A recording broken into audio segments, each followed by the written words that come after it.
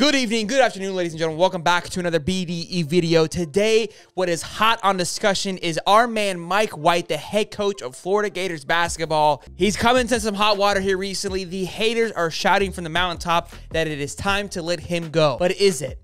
That's what we're going to figure out today. Let's get into it. So I think we all remember how last year ended with Florida having a huge win against Ohio State last year in the Big Dance, and then losing to a 15th seed in Oral Roberts. The end of that season put some more pressure back onto Mike White. Like, is it time for us to move on from him? He came in this year hot to prove a point, to say, hey, we're going to lock this in. We're going to dial it in, winning 6 in a row and beating 2 big teams with FSU, who were ranked at the time, as well as Ohio State, who was also ranked and undefeated at the time. Again, very early, but huge wins for Mike White. It seemed that Florida had made the flip. He had made the transition and was ready to get this ball rolling, because in years past, he had talked about, hey, we're too soft. We're not mentally ready. We're not prepared for these big games. So he made it a point to go out last year, or this past year, get the guys out of the transfer portal that had senior veterans that are prepared for this and could handle this type of pressure and basically harden up the staff. Well, since then, we had a brutal loss to Texas Southern, a brutal loss to Maryland by 2 points, and now, granted, some of the top 3 teams in the country,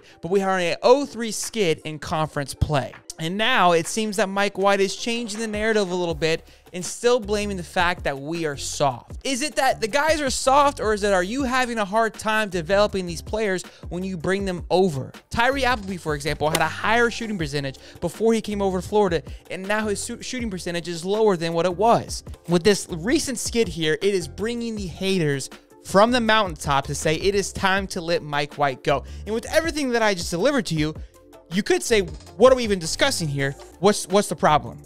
I'm not sure if you've noticed, but college basketball coaches seem to keep their job a little bit longer and a little bit easier than, let's say, football coaches. And that is, their main goal is to make the dance. If you make the dance every single year as a college basketball coach, your job is necessarily, or basically protected from here on out. Right? Because I think we all understand that once you make the dance, it is very hard to get to win those things because of just the odds and the Cinderella stories and etc. Right? So as long as he makes it to that, he's good. He's done that, right? So I think that's where he's been kind of keeping his love going. Granted, he's only made it to the round of 32 every year. He's made it to the Elite 8, I believe, one of the years, but he hasn't been very successful in the dance. And to piggyback off of that, for him to go to the dance every year, I'm not sure if you guys have noticed, but the teams that he have not been very great. The classes he has have not been very great. So he's taken some mediocre teams to the dance, been somewhat effective, not where we're, as Gator fans, we like to win, right?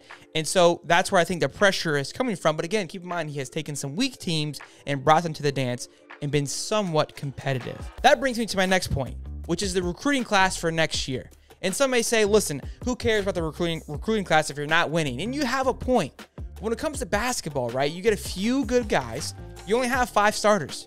So your recruiting class is 2 to 3 guys. If you get 2 to 3 good guys, you're looking pretty solid. If we let go of Mike White, those 2 guys might be gone. And that is massive. That is a huge impact to a basketball team. It's not the same as a football team. If you lose a guy or 2, you can make up for that. If you lose a guy or 2 in basketball, that is huge. So that brings a question. Do we sacrifice our future because we're frustrated right now? Now, again, the arguments I made early on where he's having a hard time developing people. Guys are getting essentially worse when they come over here, right? And he went out and got stronger guys and tougher mental guys, but now we're going back to they are soft again. Is it a coaching issue? Is it a development issue?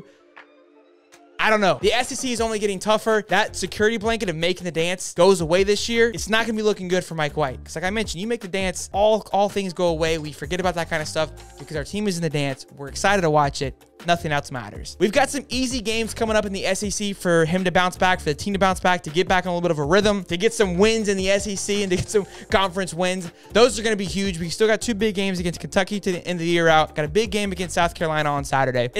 We've got some time. No need for us to panic just yet. He can bounce back. Basketball is a little bit different than in football. There's the ebbs and flows. We can really turn things around. The SEC tournament is always fun. Anything can happen in there. We have some time until that comes around. But it's not looking good for my guy, Mike White. Lock it in, buddy. Make sure you guys leave down some comments. Make sure you guys like the video. Tell me what you think. Is he gone? Should he stay?